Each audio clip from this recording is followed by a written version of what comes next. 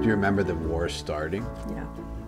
What was that like? 1942, I was just getting into high school, January 9th. It started in December 7th, 1941. And I got into high school in 1942, and by the time I was out of high school, it was over. What was it like for you, your family, and you personally during the war? I was in high school.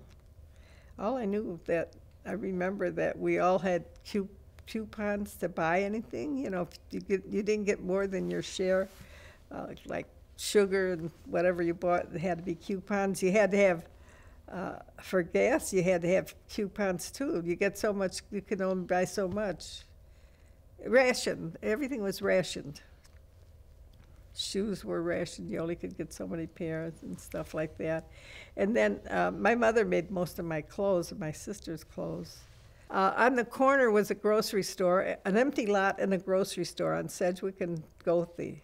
And on the empty lot, the wardens, they called wardens, they planted food, tomatoes and everything, and anybody who wanted it could go there and get it. My mother worked for, I forget who it was. They're a very popular place.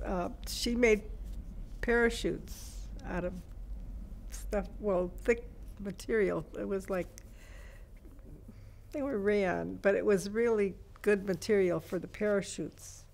And she made those. And the parachutes were sent, you know, to the boys.